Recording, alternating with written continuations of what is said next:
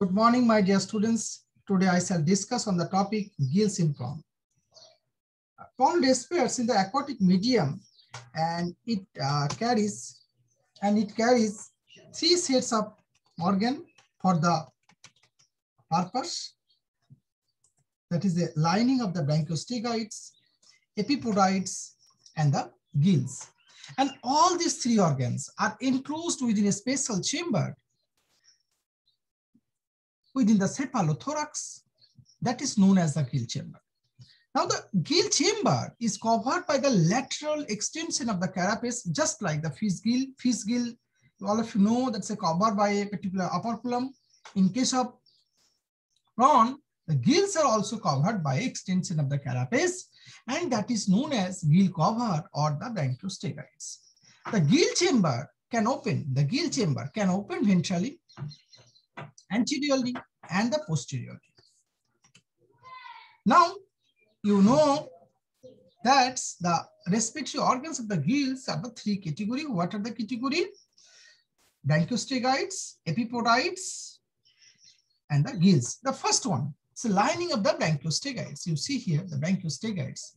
The richly vascular membrane of the branchiostegoids that contains so many blood vessels that serves as a respiratory surface through which the gaseous exchange takes place.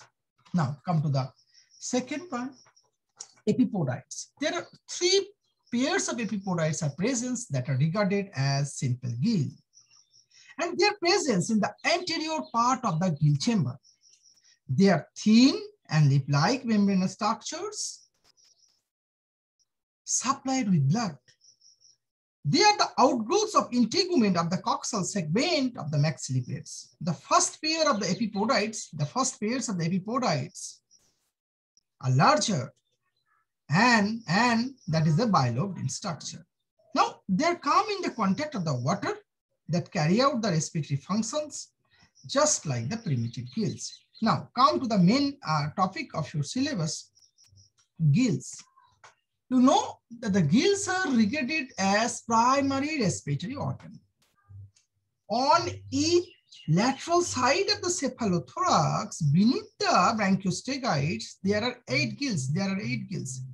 If you count 1, 2, 3, 4, 5, 6, 7. So only 7 gills. You see 8 gills? No, you did not see the 8th number of the gills. This is the 8 gills that is hidden by the second gill.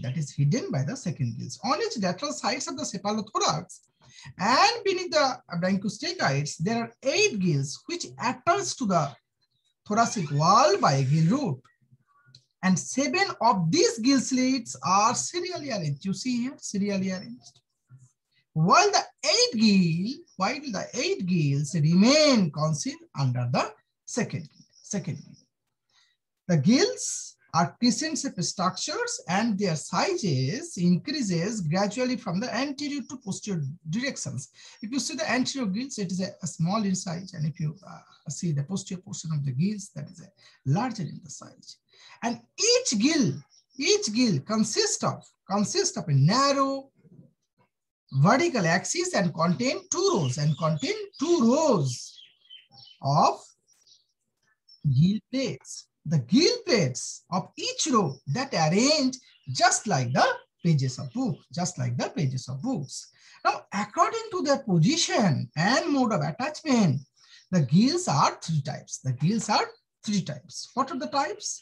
Podobranch, arthrobranch, and pleurobranch. Podo, that's coming from Greek word podos mean foot and branch mean gill.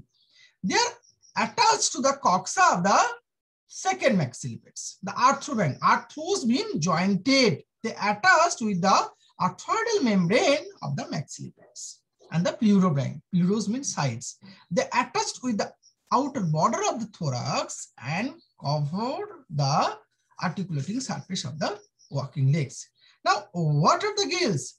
Podobranch, arthrobranch, and pleurobranch.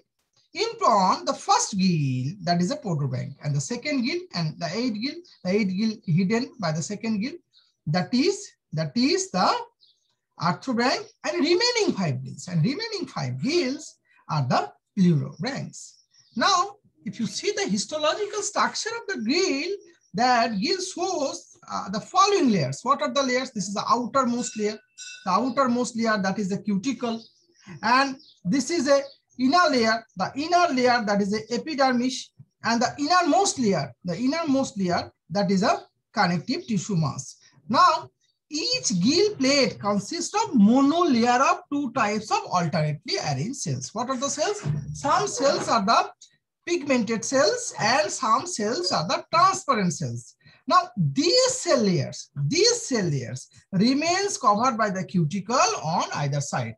So histologically, each gill consists of three layers. Outermost layer, this layer is the outermost layer and this is the innermost layer. And if you see, this is a connective tissue mass that presents in the middle central layer. So this is the basic histology of the gill. Now, if you see the blood supply, you see here, the two lateral channel you see here, this is a one and this is another one. This is a lateral long channels. And you see here, this is a median longitudinal channels. And that pass throughout the length of the gill blaze. Now, these two lateral channels that interconnected by so many numerous transverse channels. Now, from each lateral channels, a cylinder marginal channel is given to each plate. That's when these channels covers the entire gill. After covering the entire margin of the plates, now the marginal channels opens within the median channels. This is a beauty.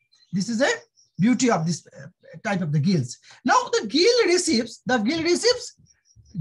receives oxygen poor blood. That is a deoxygenated blood through afferent branchial channels. Now each branch of the afferent channels opens within the transverse channels. From transverse channels, blood passes to the lateral longitudinal channels and is distributed subsequently within the gill plates through the marginal channels. Now, after oxidation, the blood from marginal channels and then return to median channels, and after oxidation, the blood from marginal channels return to median channels and then to efferent branchial vessels, which convey into the heart. So this is a course of circulation. If you see here, this is the afferent branchial channels, then transverse channels, and then lateral longitudinal channels. And you see this is marginal channels, and after oxidations down here, and then oxygen-rich blood enters into the afferent branchial channels and then to heart. This is a blood circulatory systems that happens in the gill of the prawn. Now, what are the mechanism of the respiration? Basically, the ballers, that is a scaphophagognathitis of the maxillae and exopodites of the maxillipates by their movement that produce a current of the water that passes through the gill chamber. Now, water enters in the gill chamber in which sides? Through posterior and lateral sides, and that passes out through the anterior end. That's when within the gill chamber, water enters through posterior and lateral sides and passes out through the anterior end. Now, during the flow of the water, water contact with the gill plates, and you know that the bronchosteroids that contains a high amount of the blood vessels, gills, and epipodites that are buffed by the water. So gaseous exchange takes place. Now the dissolved oxygens of the water that diffuses in the blood and carbon dioxide from the blood diffuses in the water. So the oxygenated blood returns to the hearts and supply to the body part. This is a very simple mechanisms of the respirations. Now, these are the books, Biology of the Animals and the modern textbooks of the zoology and sharing. These are the sites by particular the sites and books. I have prepared my next materials and presentations. Thank you, everybody.